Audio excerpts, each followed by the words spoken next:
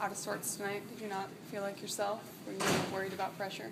I thought I obviously made a few mistakes. I felt fine. I think it was just a matter of forcing a couple balls I could have thrown away. Especially the two in the red zone upset me. First and 10. I think I was just that's one where you can just throw away if I had another day. You have broken yourself of that habit mostly earlier this season. Was that just a testament to how good USC's defense was?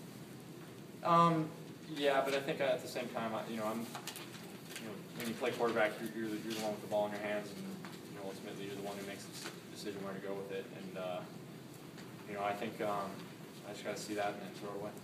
Sean, you said last week that the pressure didn't throw your rhythm off. Did the pressure tonight, is it getting to you a little bit? Are you feeling that at all? No, I wouldn't say so. I thought our O-line held up real nicely tonight. I thought we put together some nice drives. I think we just left some points out there. I know especially, that's the reason I'm so upset about the two in the red zone. Was just, that's points that we're kind of taking off the scoreboard. So that's something I'll correct. You got some time before your next game, Sean? I'm going to ask Brandon this question. What are you most anxious to get back at it and rectify?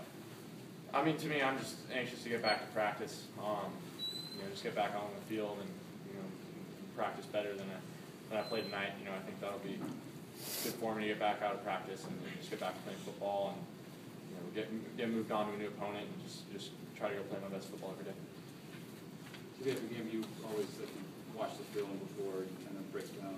With the 3 interceptions tonight, the 2 in the red zone, do you know, or is that something that you're going to have to do? Yeah, I think you have an idea of it right now, but I think it's something where when you go back and look at it on film, it's things that you can